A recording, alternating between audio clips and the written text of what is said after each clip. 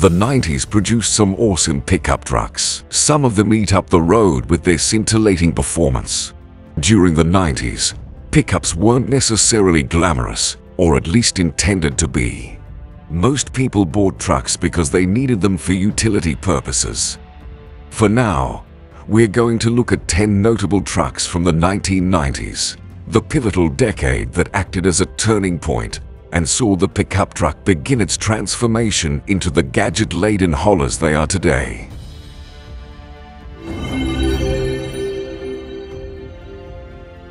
The Chevy Silverado 454 SS is hands down one of the most revered and iconic pickup trucks of all time. Sure, it might look unassuming by today's standards, but despite that, the massive 7.4-liter V8 under the hood, delivering 230 horsepower and 385 pounds-feet of torque, would make you think twice before passing upon it. A 3-speed automatic transmission is paired with this engine. It could accelerate from 0 to 60 miles per hour in about 7.7 seconds. 1990 was the announcement year for the 454 SS, which is why Chevrolet only made 17,000 units. The Chevrolet 454 SS might not look spectacular or even fascinating, but it certainly wowed audiences upon its release back in 1990. Retailing today on the used car market between $17,000 to $25,000, the SS is truly a timeless bad boy and is definitely worth an investment even today.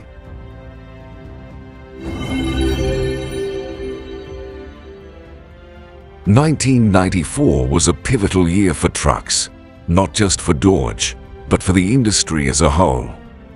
With the complete redesign of the Ram 1500, Dodge had taken a new approach to the world of pickups, offering far more amenities and creature comforts than its previous offering, which held its roots in the 1970s. Dodge carried over older engine options, with the addition of a fantastic 8-liter V10 to the lineup.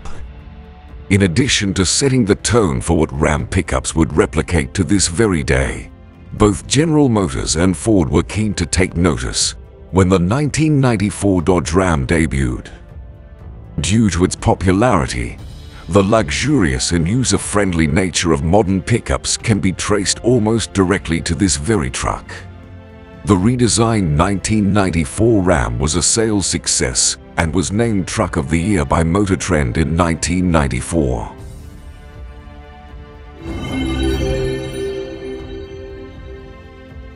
A successor to the Jeep Scrambler, the Comanche was Jeep's last pickup truck, until the Gladiator was brought back in 2019.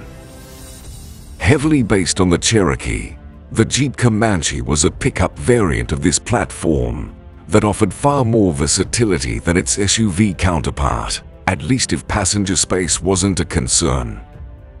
While most trucks from the 1980s are known for their poor gas mileage, the Comanche returns excellent fuel economy given its class. Although the Comanche stands out as a unibody pickup in a world of full-frame trucks, its inherent ruggedness made it an absolute legend. Sadly, these trucks were only produced between 1986 and 1992, after consequently being killed off by parent company Chrysler. Despite not being as iconic as other Jeep models, the Comanche is slowly but surely becoming a classic.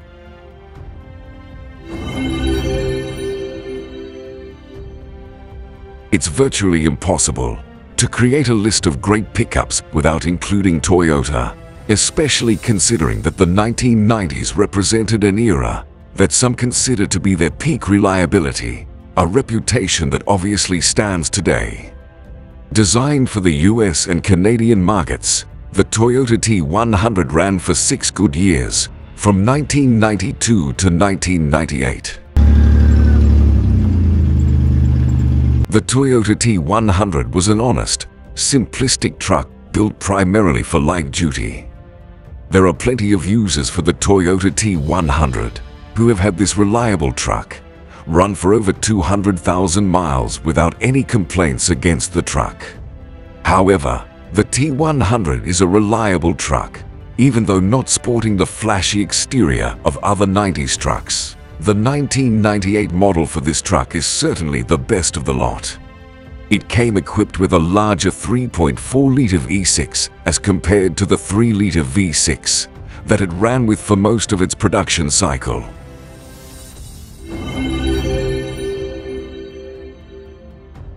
The name Ford Ranger has been used on 3 major model lines sold by Ford since the late 50s. However, during the mid-80s, the Ranger name was given its own model line, and thus the Ford Ranger as we know it today was born. The pickup truck was mainly sold in North America and parts of South America. However, the Ranger name was also sold internationally.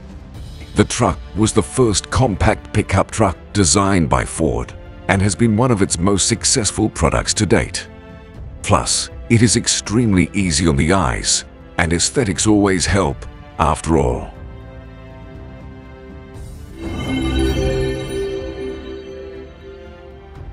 The 1991 GMC Cyclone kick-started a performance truck revolution and spawned the similarly powered GMC Typhoon in 1992.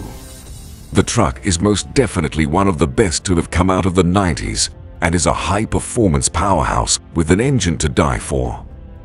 A 4.3-liter turbocharged V6 powered this pickup, churning out 280 horsepower and 350 pounds-feet of torque.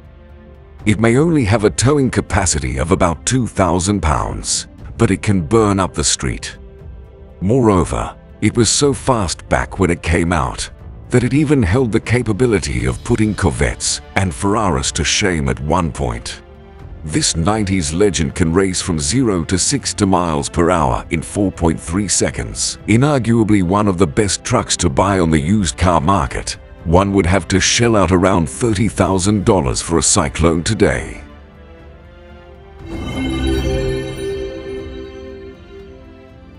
Like its rivals from Toyota and Nissan, the Mazda B2200 was an honorable contender in the realm of light trucks during its day. However, if you're looking for things like leather seats and copious amounts of power features, this isn't the truck for you. The Mazda B2200 is inherently Spartan in nature, built to serve its purpose and not much more.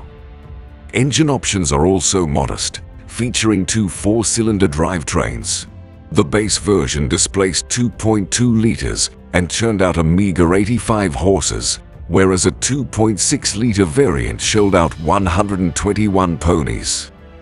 Both obviously on the low end, but due to their simplistic nature, these little Mazdas became some of the most reliable trucks of the 1990s. The truck was very well received by car critics and car enthusiasts across the globe, with the comfortable ride, smooth handling, and general everyday car abilities highlighted as exceptional.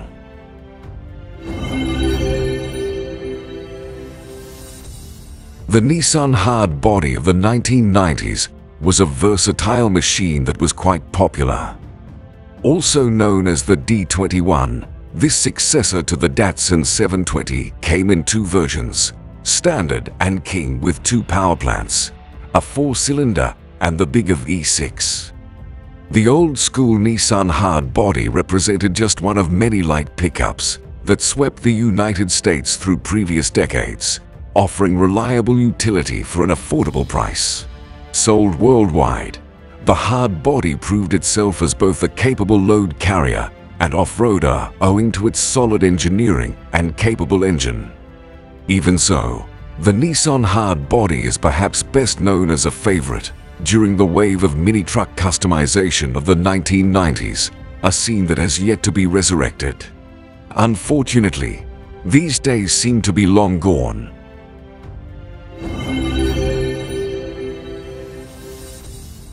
The Toyota Tacoma has been manufactured in the United States since 1995 and is one of the most successful pickup trucks to have ever come out of Japan. The first generation Tacoma first arrived in 1995 and immediately caught the eye of truck enthusiasts. Rather than focus on capacity and ruggedness like other pickups at the time, Tacoma's aim was to concentrate on ride quality, handling, safety, and comfort. During the first couple of years of production, the Tacoma was highly successful and sold exceptionally well, especially to young buyers. The trend has seemingly continued, with the Toyota Tacoma still one of the most popular pickups for young people.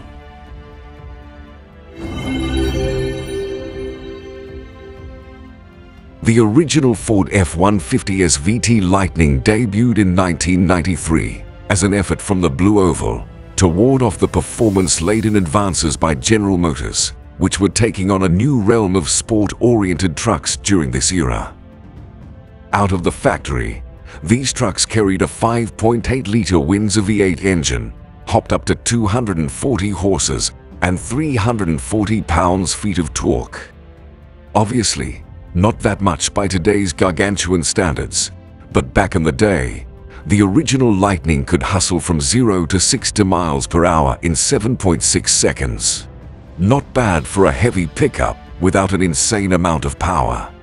Despite being a bit of a gas guzzler, the SVT Lightning is quicker than almost all the 90s trucks on the used car market and is remarkably reliable, which is why it is also a truck that one would rarely see on the second-hand market.